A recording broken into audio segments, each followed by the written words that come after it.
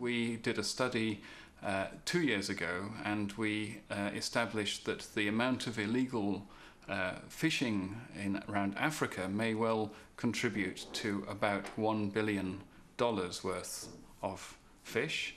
And globally, the high seas catch, the amount that's caught in high seas that is unregulated, will be about the same level.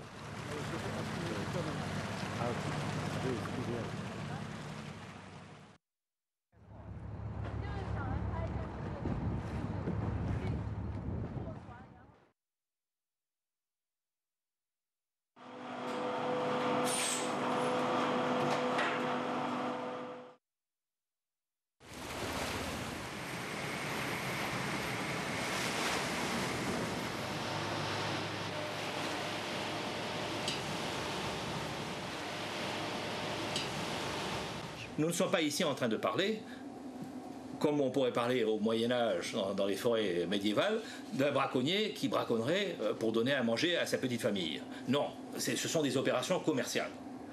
Quelle que soit leur échelle, ce sont toujours des opérations commerciales, et il faut qu'il y ait un bénéfice au bout.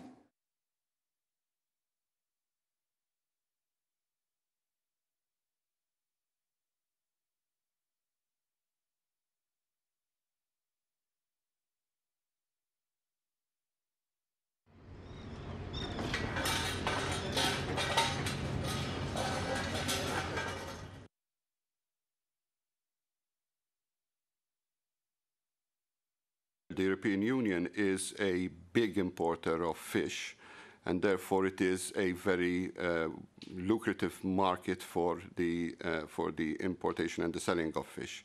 And therefore, it is essential that we have a system in place whereby illegal fish are detected, and this we can do through a system of certification whereby the flag state will certify that the fish that are landed are legally caught.